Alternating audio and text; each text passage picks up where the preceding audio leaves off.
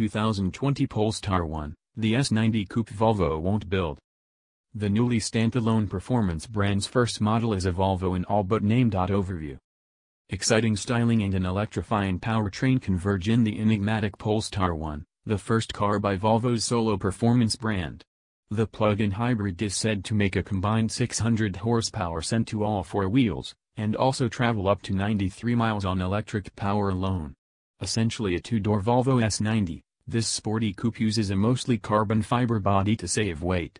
A unique electronically controlled suspension and torque vectoring rear diff should make it as fun to drive as it is to look at. Only a few months ago, Volvo announced that its in-house performance division, Polestar, heretofore known for imparting engine and chassis tweaks to the S60, V60, and other Volvos, would begin building cars under its own name.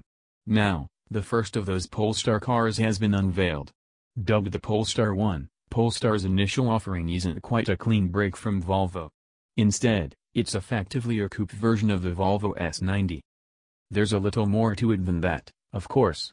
Although the one is built on the same SPA platform that underpins Volvo's 90 series cars, S90, V90, and XC90, Polestar engineers snipped 7.9 inches from the rear overhang and 12.6 inches from the wheelbase to create the two-door. At 177.2 inches overall, the Polestar 1 is almost 6 inches shorter than a BMW 4 Series coupe.